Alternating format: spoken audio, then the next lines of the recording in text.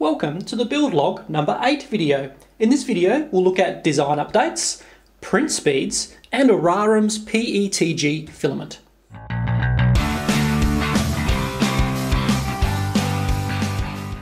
In the last video I mentioned that the y-axis was only able to move 170mm from the end stop at the front to the rear at the frame. I was 30mm short of attaining the 200mm print area on the y-axis. Well, after the modifications I've made to the z-axis and also to the left motor end stop, I was able to finally get 200mm print distance on the y-axis. And to start off with, you'll see I've moved the z-axis stepper motor up to the top of the aluminium extrusion. So I've only moved the motor back 10mm, but that's now raised also this motor mount, which allows the entire X carriage to fit underneath. I've also had to move the linear guide rails back about 3mm, and also the Z nut holder has also been moved back about 7mm. So all up, I've been able to gain 20mm in travel on the rear. As you can see, the print head is virtually on the edge here. And moving to the front of the printer, looking at the left motor mount, you can see I've integrated the y-axis end stop. Get that to focus. I integrated the y-axis end stop to within the motor mount. I'll just slide that out briefly. So this part here has been redesigned, so there's like a groove or a gap for the end stop to easily slide into. And that rests on the back of the motor mount there. And now when the y-axis homes, it homes all the way to the front. And I'll just move that forward now so you can see how close I get.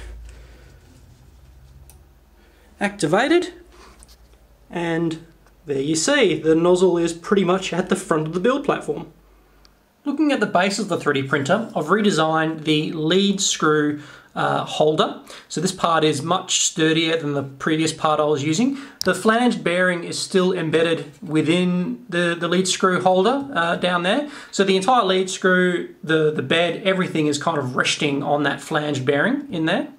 I'm still using the shorter lead screw. This is still the 250mm length lead screw. I'm waiting on Banggood to deliver me the 300mm lead screw that I've purchased. In that same package, I'm also waiting for the T-slot nuts to arrive so I can finally finish assembling this frame. But in the meantime, I've been able to get this to work because I've raised the rear aluminium extrusion up by 50mm. So everything's nice and secure and I'm able to print with pretty good quality. But obviously when the 300mm lead screw arrives, I'll be able to drop this rear spar back down to where it should be. So the total print height for the Z-axis with this configuration will be 170mm in print height. That's enough for me. I think the tallest part I've printed in the past was 150mm, so the finished design on this printer is fine for me.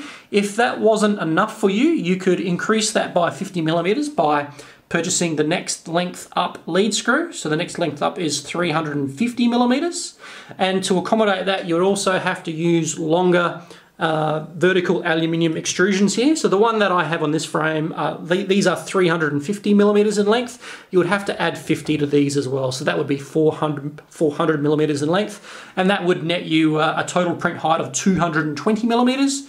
It's totally customizable because these are just aluminium extrusions, and I guess you're just limited to the length of the lead screw on the length of the aluminium extrusions that you would need. Looking at the rear of the X carriage, I've redesigned the belt tensioning mechanism of the X carriage when I was replacing the XY joiners with the new PETG versions of these joiners. Reattaching the belts was quite cumbersome with the old setup, so this setup is much easier and I'm glad I've actually made this change. This part here simply unscrews and can be clamped down onto the belts. This also allows adjustments of the belts individually by just loosening the screw to the nearest side of the belt, and then you can either pull or push the belt on either side of here to increase tension or reduce tension. It's also much easier to install because you can just kind of half screw this clamp down so the belts won't slip out, but they're very easy to move still. So installation now of the belts is much improved. Something quite strange that I've noticed with printing with this new 3D printer is the infill pattern has started to show on the perimeters of the printed part. So this is the left motor mount printed in purple PLA, and you can see a vertical line there, a vertical line there, another one here, another one here, another one here. That's the infill pattern coming through the perimeters. And this is interesting because I haven't changed the way that I slice these parts before I print. Printing these parts on the Prusa i3 didn't show this particular phenomenon. So I've had to go into the slicing program, in this case I'm using Cura, and in the expert options I've enabled the infill prints after perimeters. So that will print the external perimeter first, then it will print the infill on that particular layer. Whereas previously it would print the infill first, followed by the perimeter. Now that I've gotten used to this printer over the last week, I've realised I can crank up the acceleration in Marlin. Last week I was printing the test pieces at 1000 millimeters per second, but I've realised it can go much higher. I've now doubled the acceleration to 2000 millimeters a second without any degradation in print quality. In fact, I've been printing up to 4000 millimeters a second with only minor ringing artifacts appearing on corners. So with this particular part here, I was printing this with an acceleration of 2000 millimeters a second. I was printing the perimeters at 60 millimeters a second, but the non-print moves, so the travel moves, all the way up to 150 millimeters a second. Here's some test footage, or here's some footage that I've recorded from this part, and just see how fast the print moves are. And I've made substantial progress with printing calibration cubes in regards to the surface print quality. This print cube here was printed quite fast, 50 millimeters a second, with an acceleration in Marlin at 2000 millimeters per second. And you'll see there are no ringing artifacts on the corners of this part. I'll show you every single corner here and shine it in the light. And it is absolutely clean. This is remarkable. This is a huge upgrade from what I'm used to. But I said I printed this at 50 millimeters a second, which is, you know, quite fast for a hollow print cube. So I had the fan blowing at 100% to keep the plastic cool because the print head was coming around so often. But I thought, how fast can I actually print one and without still not seeing any artifacts? So this particular calibration cube here was printed at 80 millimeters a second, and it was too fast for the cooling fan to cool down the corners, so the corners have kind of curled and are showing, so they're not as sharp as what they could be.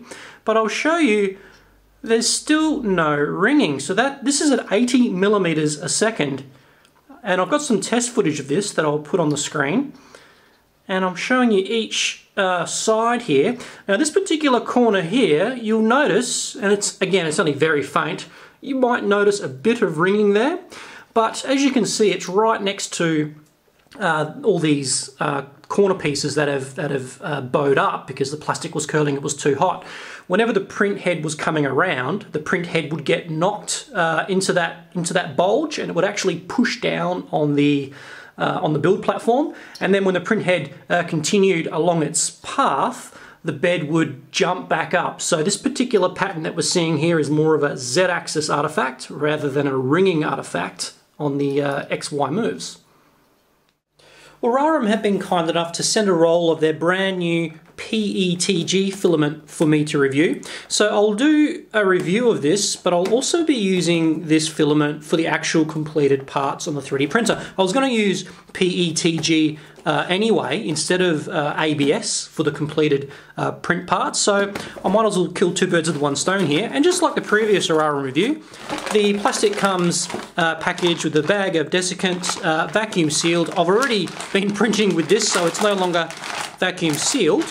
But taking the filament out of the bag, they've sent me the colour blue, and this is a really nice colour blue. It has like a semi-gloss type shine to it. This is 1.75 millimeter in diameter. And looking at the printing temperatures, this is something really strange. printing temperature anywhere between 195 degrees and 225. That's really low for PETG. But what that means is anyone can be able to print with this because it's the same printing range as like a PLA plastic. Another bonus with printing in PETG over ABS is the bed temperature. I've been printing with this at 65 degrees Celsius and the parts haven't bowed. They've stayed perfectly flat while printing. Here's the rear of one of the XY joiners. You can see the XY joiner cap, and also the XY joiner itself has been printed in this blue PETG. It's a really nice colour blue. It's like a navy blue, I guess you could say. It's come out really nice. I was printing these at quite a coarse resolution, 0.25mm layer height, and it was able to print these quite fast. I was limiting my print speed to 50mm a second, as I noticed any faster than say 60mm a second, I noticed the filament kind of wasn't making contact with the previous layer. It was being dragged along. And just reading online, that seems quite common for PETG. You've got to print it at a medium speed. So printing at 50mm a second, I didn't have a problem with. And this material is quite stiff and strong. I'll show you in a moment the Peon 230 quadcopter arm that I'll print. But just clamping these 623 flange bearings into the XY joiner using the 20mm screw and the nylock nut, it's perfectly solid. There was no creaking. These parts were printed with a 50% infill. Very strong, very stiff, much stiffer than the PLA part that I had on here, although the PLA was only printed at 15%, mind you. So I've printed both the XY joiners, that one and that one.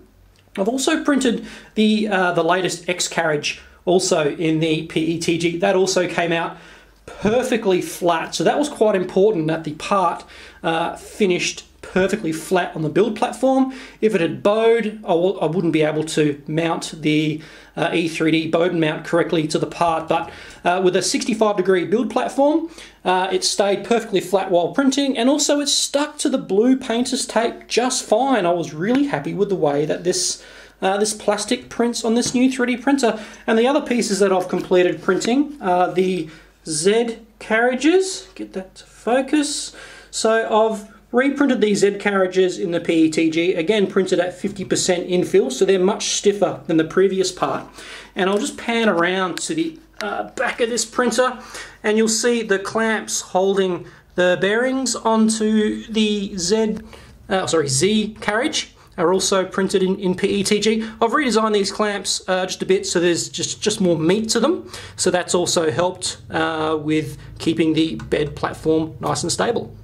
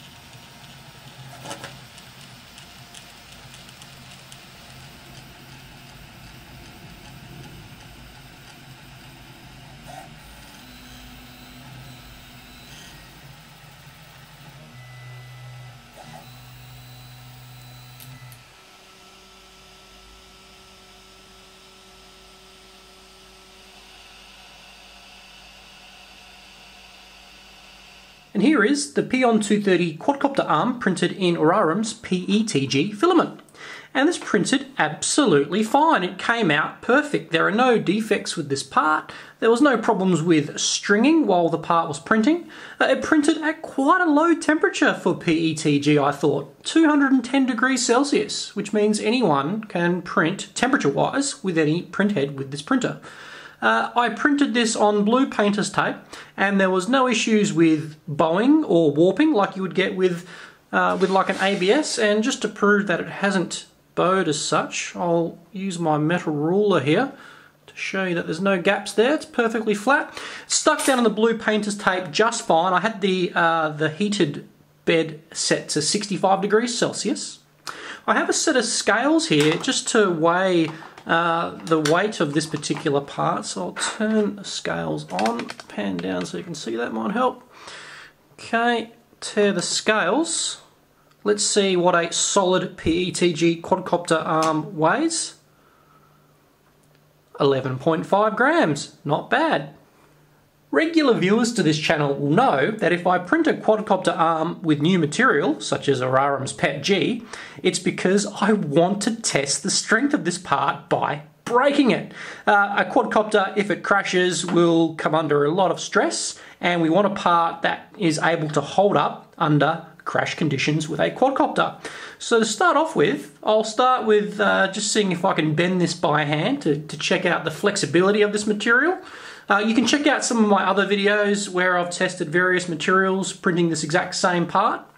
So I'll just try to bend this by hand, and you'll see it is flexing, but not much. I mean, that's as much flex as I'm gonna give it by hand. It's certainly not breaking, and that amount of flex is good, because in a crash condition, that's going to absorb a lot of the energy when the quad comes crashing down. So the next thing to do is to find out where the actual fail happens. So I have my trusty hand tools here. So I'm going to simulate crashing this quadcopter arm intentionally, a catastrophic crash, and we'll see how long it takes to break, how much I need to bend it, and also what happens when I bend this. Here we go.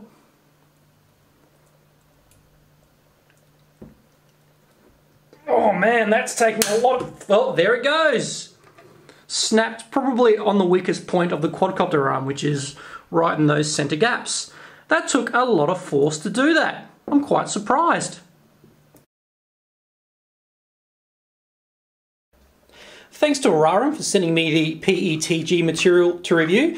I'll be printing the rest of the 3D printer parts with Aurarum's blue PETG. As you've seen, I'm still iterating on some of the design choices. So you've seen I've moved the Z-axis stepper motor back, and also the changes with the belt tensioner on the Carriage. So that's one of the reasons why I haven't released the STL files just yet for download.